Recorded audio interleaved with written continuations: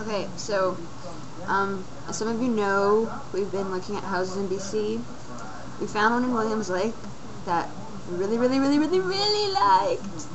Excuse the facial expressions, but, I emailed the guy today, or no, not today, a few days ago, and found out there was an offer on the house.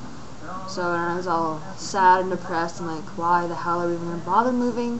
So it seems like every house I ask about has offers on it. Like we found one in Castlegar that I loved, but there's 2 offers on it, so I was like, okay, we're probably not able to get that one. Plus right now in Castlegar, there's not many houses for sale, not many houses for sale, but yet there's a ton of people that want to buy, like, out here.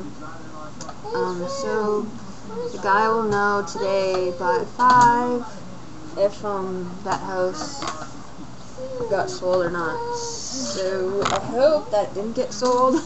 I hope that the people get rejected, because it's a really nice house.